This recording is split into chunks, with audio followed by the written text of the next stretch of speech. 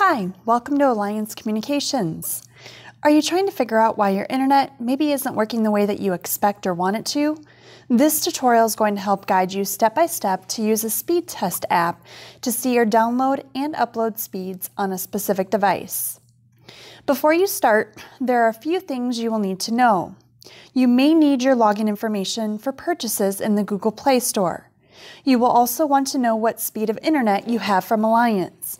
If you don't know your speed, please call us during business hours or look on your monthly statement. Every phone, device, and software version might look a little bit different. However, each step will be very similar.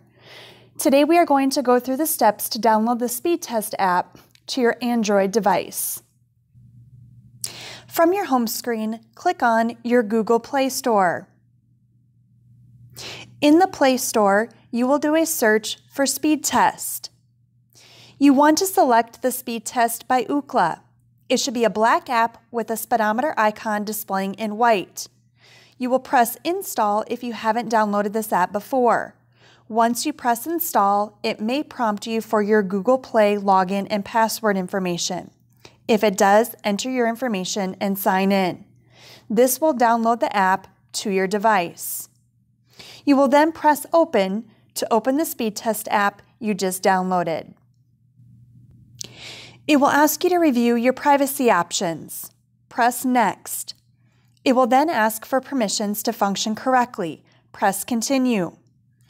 It will ask you to allow speed test to access your device location. This is encouraged since the app will find network information specific to your area. Choose allow. It will then ask you if you allow speed test to make and manage phone calls.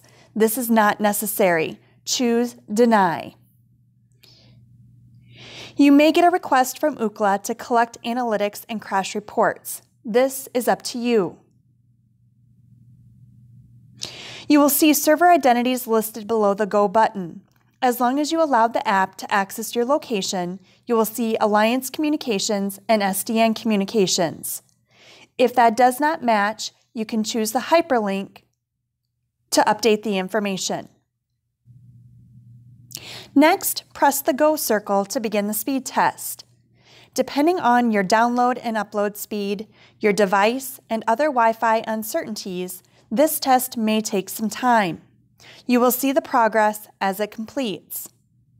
Once the test is done, your results will display. It will provide you a download and upload speed. It's usually a good idea to complete the test 2 or 3 times to get average speed results. Compare these results with your build, download, and upload speed. Also remember, if you are using a Wi-Fi connection, you will almost never get your true speed. In my example, my download speed is just over 56 megs, and my upload speed is at 25 megs. You can complete these same steps on each device, hardwired or wireless, that you have in your house to determine speeds on a device. This will help you and us identify if you need a faster speed, need to upgrade a device, or if there could be other equipment, such as a router, causing your speed issues. It's quite a few steps, but once the app is downloaded, it's a quick way to see why your internet might not be working the way that you want it to. If you have any troubles or questions or concerns about your results, call us and we'll be happy to help you out. Thanks for spending time with us today.